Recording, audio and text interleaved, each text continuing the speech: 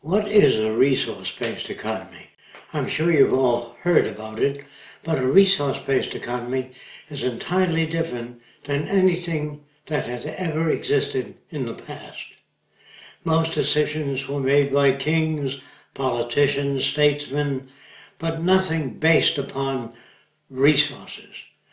To better understand the meaning of a resource-based economy, picture an island somewhere in the South Pacific, and you really want to know how many people can that island support, and to what degree can the extravagance of the island be maintained.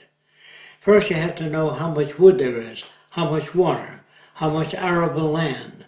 Once you do a survey of the resources of that island, that can best be the method for determining how many people it will support.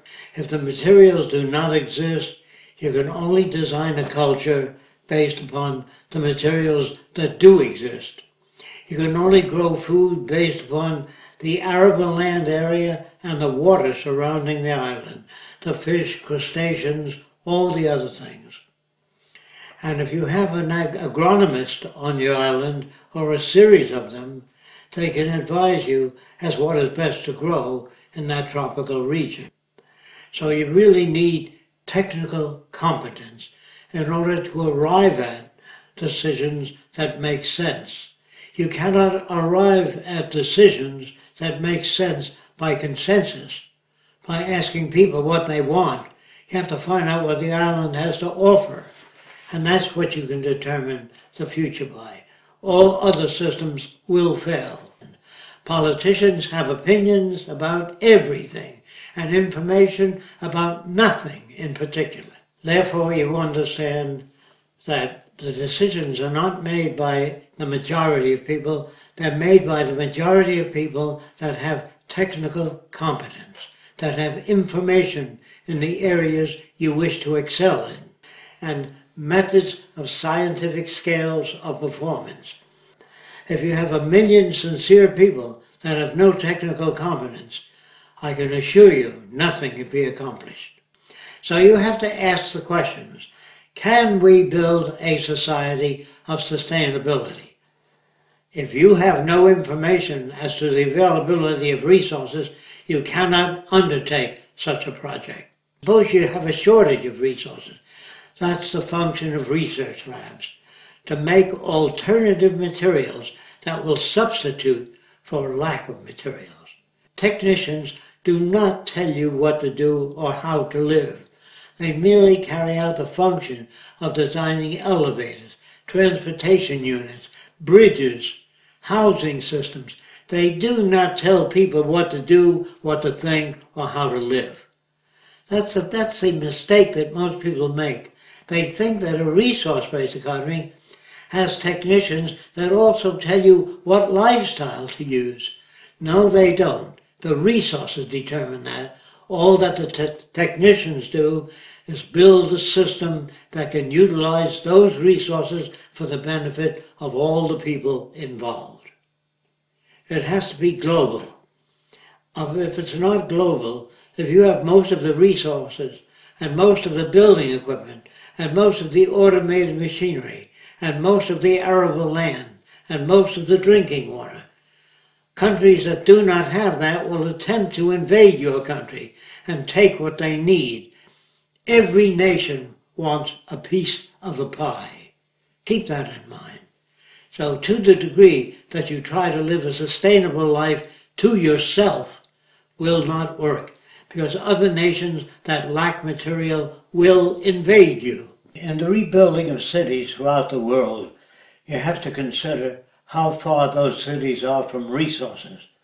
That means available materials, concrete, steel, reinforcement, etc.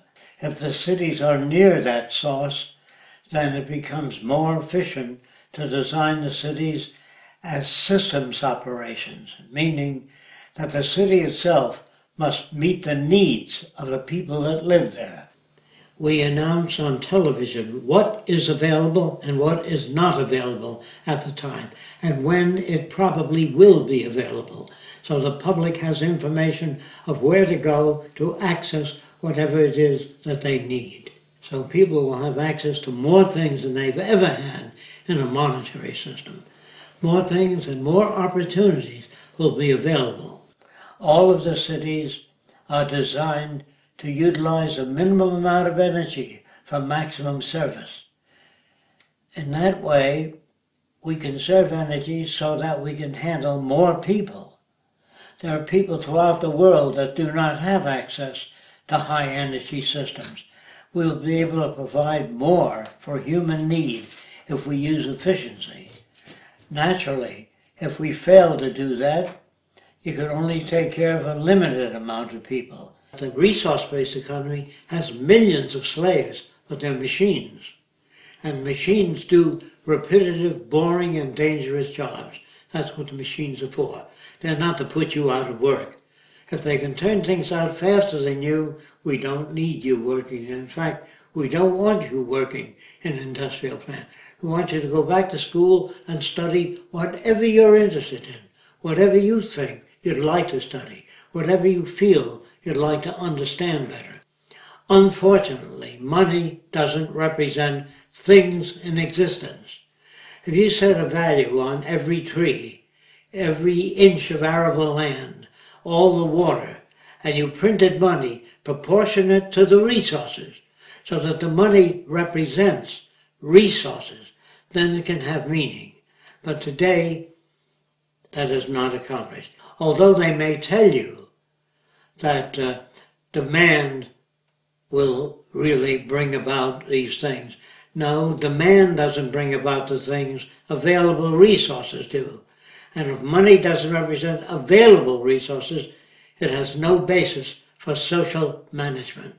When you live in a false society that bases its wealth upon money, then that society itself will collapse eventually, not because I say so, because it's not based on physical reference. In a resource-based economy, where production and automation can turn out more goods and services, there's no need to use money anymore.